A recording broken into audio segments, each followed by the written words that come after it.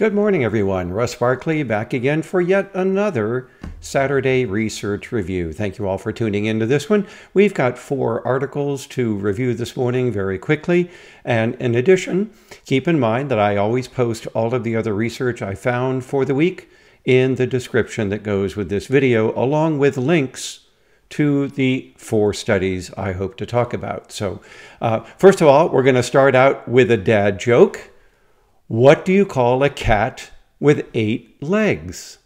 Think about it now. You'll get this, and I'm sure. An octopus. Get it? Took me a while. Okay, let's take a look at our research this morning. First up is an article from the University of Maryland by my good friend Andrea Cronus-Toscano and her colleagues, and this one is on the relationship between alcohol use in students with and without ADHD in college, and the consequences that may have for their sleep, and for downstream consequences often related to excess alcohol use and to cannabis use as well. So we're going to look at ADHD, yes or no, drinking, yes or no, and then the effects of that on sleep, alcohol, and cannabis use. And what they found in this study of college students is that ADHD, when it involved heavy drinking, was significantly associated with greater sleep disturbances than in people with ADHD alone, or even than in typical college students who engaged in heavy drinking. So it looks like there's a differential effect of heavy drinking on sleep in people with ADHD. They also found that the downstream consequences of drinking and cannabis use were not so much related to the extent to which the sleep was being disrupted by the drinking, but to the ADHD itself. So it looks like ADHD, when it involves heavy drinking, has a significant adverse effect on sleep, even more so than in other non-ADHD students. However, the consequences from drinking and the consequences from heavy cannabis use were related to ADHD only, and of course the use of these substances. Sleep did not play a part in those relationships. So a very nice study. Now let's take a look at a new study, this one out of China. This is going to look at the shared genetics between ADHD and risk-taking behavior. There have been different studies looking at the genetics of these two, but not many looked at to what extent are the genes for ADHD actually related to or maybe identical to the genes that have been found for increased risk-taking behavior. So there's a very large study involving scans of the entire human genome, looking at genes related to these traits, and then to the extent those genes are in fact associated with each other or maybe even identical. And here are the highlights from this large study. They found yet again, as many other studies have, that ADHD has a very positive and significant relationship to risk-taking. So people with ADHD engage in more risk-taking.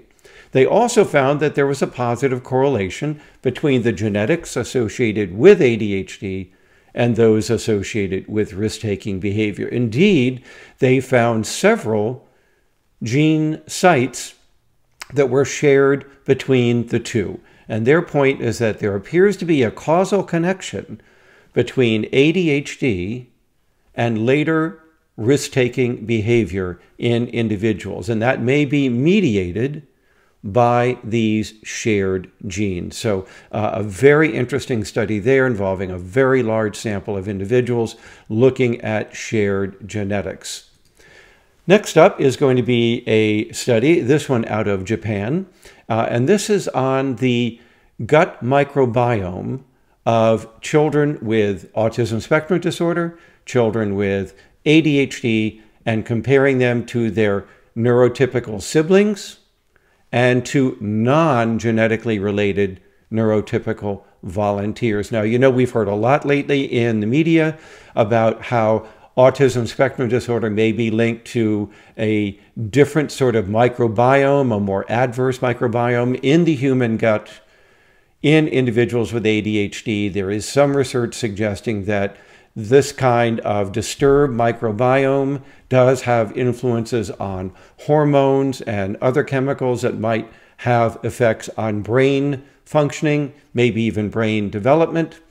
Some people have wondered whether this also extends to ADHD or not. So this study involved 98 subjects divided into those 4 groups. So the sample sizes aren't real big here, but it's an interesting study because I haven't seen one yet comparing these 2 disorders on their gut microbiome. The end result of the analyses and the study is that they found that only those individuals with autism spectrum disorder appeared to have disrupted or diverse microbiome relative to the other groups.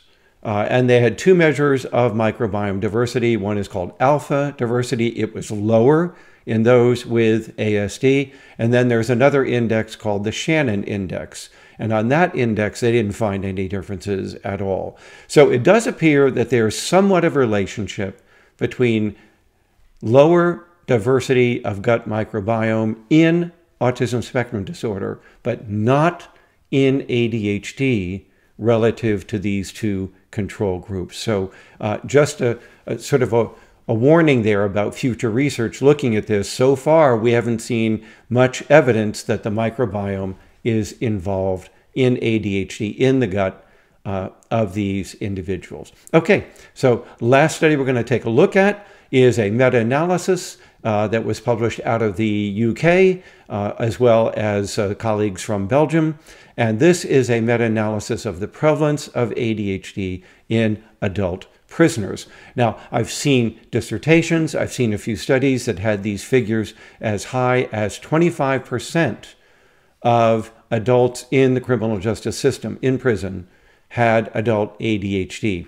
This study points out that they found 11 studies that they could include in the meta-analysis that involved nearly 4,000 individuals in prison.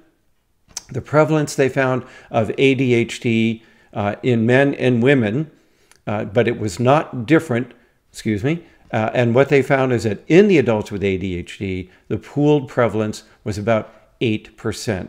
That's nearly double the prevalence that we see in the general population, which is about 4 to 5%, but it is well below a few of the studies that were in the literature claiming about 25%. And they talk about some of these studies that were outliers, but when you combine all the evidence together in a meta-analysis, and this is the beauty of meta-analysis, is they found that conservatively it's about 8%, or what would that be? Say 1 in 16 individuals in prison does have adult ADHD. Still a high prevalence, but not as high as people thought. So, all right, so there's your research review for this week. I hope you enjoyed hearing about these 4 studies. Check out the description for the other studies that were published.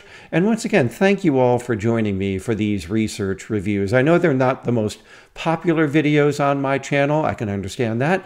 But on the other hand, there is a subset of my subscribers who do like to keep up with what is happening in recent research in this field. So to you, this one's for you as well. So thanks everybody for joining me. I'll see you again next week for another research review. Watch for other commentaries during the week that I'll be posting as well. And see you again next week. Be well, everybody.